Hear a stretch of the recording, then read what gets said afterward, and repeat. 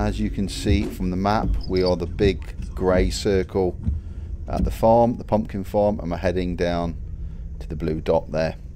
So we're just leaving the pumpkin farm. You can see, really good time. A lot of people went, and it's in some lovely lanes. So I thought I'd do a video leaving the place. It's worth a visit. There's a lot of people there. Well, a lot of people for Guernsey. The location of this place is worth having a look at. That's why I decided to do this drive along here. It's beautiful. It's a Sunday morning. We had rain all day yesterday pretty much, and it's like a different, yeah, it's like night and day compared to yesterday.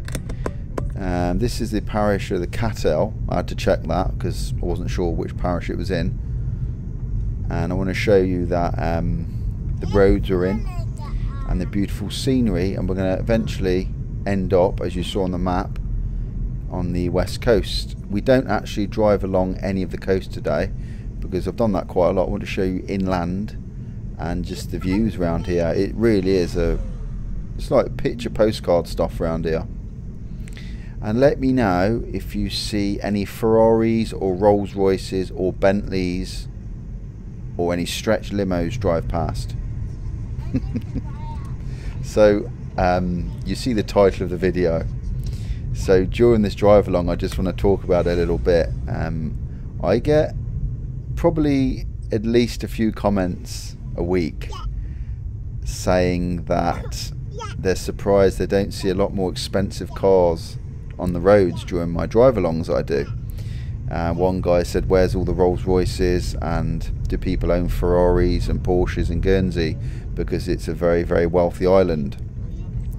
So I just want to show you the reality of what it's like, because as a lot of you know, I live here and I do videos all about Guernsey. So if you're new to the channel or you haven't subscribed yet and you want to see more stuff and sort of an insider's view on what it's like to live here, then you can subscribe, because I sort of tell it real life how it is. And there's a lot of myths out there that we're all millionaires and things. So I'm just going to talk about it a bit now. So if you notice, even on this drive along, you'll see probably cars you recognise. We're not all driving around Ferraris. In fact, that is a complete myth. You know, I know the island is known for being wealthy, and I know that because everyone always tells me, and I do understand that. However,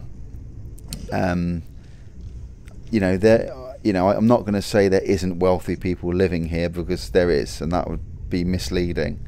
However, I don't think there's I don't think everyone is as wealthy, if you know what I mean. There's a lot of people actually struggling along, just like anywhere else. There is people who have what I would say, you know, it's normal jobs here. Plumbers, tilers, electricians. Yes, the finance industry is a big employer here, and of course they're on probably a very good salary. However, as far as the cars and Ferraris, no, I never ever see Ferraris driving around. I never see Bentleys. You do now and again, very rarely, see. I think there is maybe a Ferrari driving around, but not like one you'd think. You wouldn't probably recognise it as a Ferrari. Rolls Royces, well, again, you'd probably see them in the UK if you kept looking for them.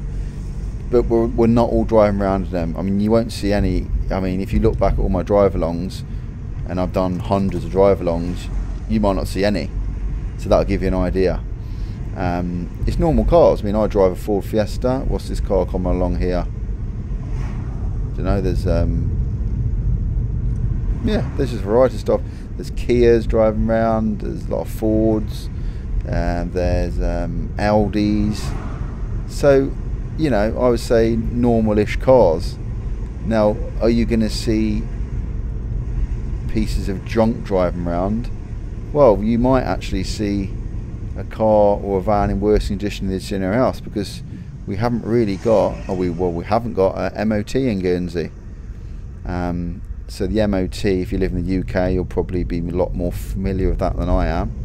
But we don't have to pass any regulations for the condition of your car.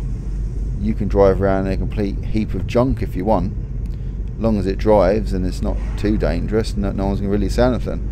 It doesn't have to. We don't have to. So we haven't got any MOT at all.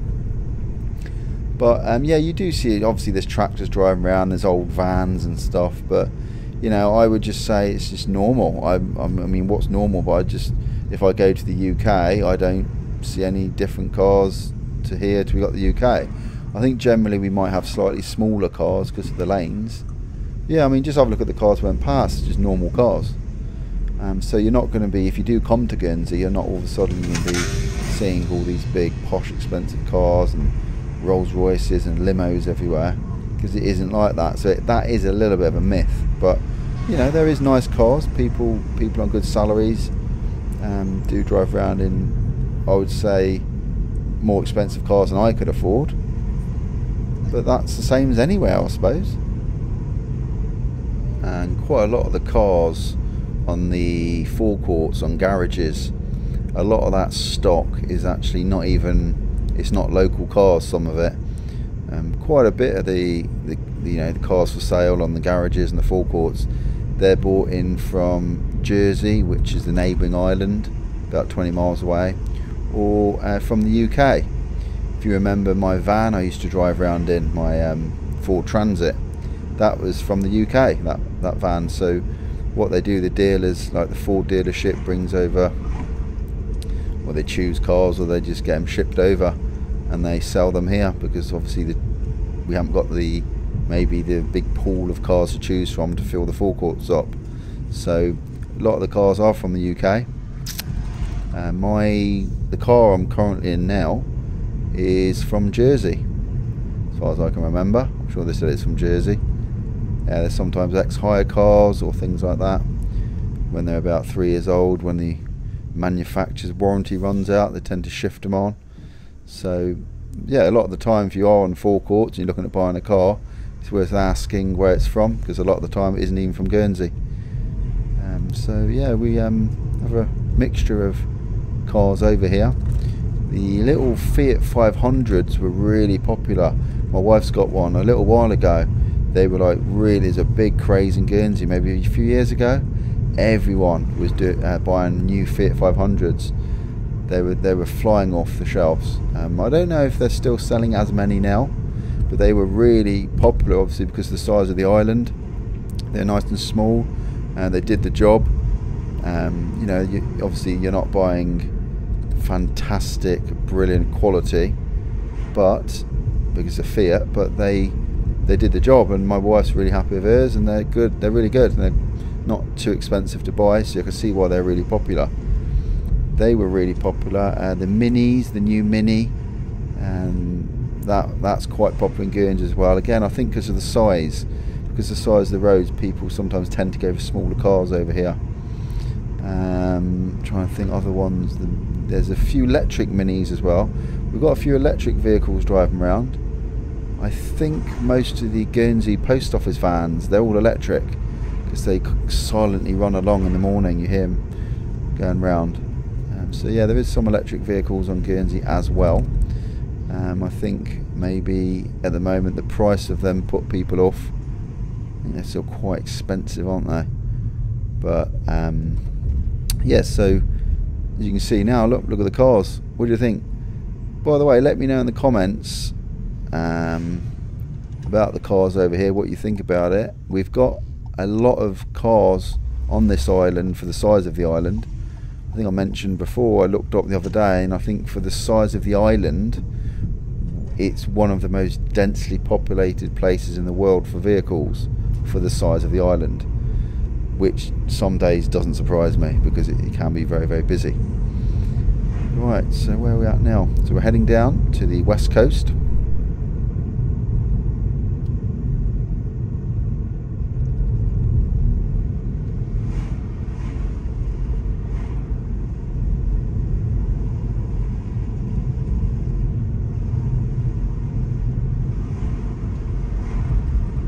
And also, just thinking about it, even if, you know, I think even if most people could afford a Ferrari, or if I could afford a Ferrari, I mean, what's the point in Guernsey? You imagine driving like something like that around these roads. The maximum speed limit's 35 miles an hour. The roads are small. You'll be limited. Probably you wouldn't want to drive really anywhere else apart from the coast roads. The minute you go inland, or you've got to start mounting pavements and all this sort of thing with your low profile tyres and your wheels, or, you know, the last thing you want to do is scratch your expensive car on one of the granite walls in Guernsey. It'd be very, very impractical to have anything, I think, in Guernsey like that. I mean, the minute you probably accelerated, you'd be caught for speeding straight away. So that's maybe another reason why you don't see them. It's possible. Like some road like this, look, you can imagine driving down here. Look, sometimes you've got to pull onto pavement to pull in. So it wouldn't be a great place in the world to have one.